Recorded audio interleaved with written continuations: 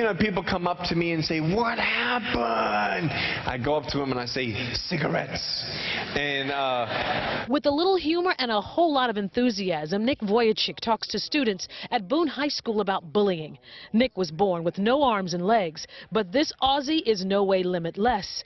Though there was a time in his life when his circumstances, coupled with bullying, did not add up. Bullying affected me to actually an attempted suicide at age 10, and I felt like I had no purpose. But I want everyone to know that even out of broken pieces, beautiful things come. This international motivational speaker and New York Times bestseller helps students with what he calls an epidemic. In the schools that I've spoken to, 40% of the reason why teenagers actually attempt suicide is because of bullying at schools. When he polled the students here by a show of hands, there were actually 10 people in this school who just showed me with their hand that they hate their life so much to the point that they feel like there is no hope because of bullying. I was surprised because even one student is terrible. Don't stop dreaming. I'm a dreamer and I will keep on dreaming.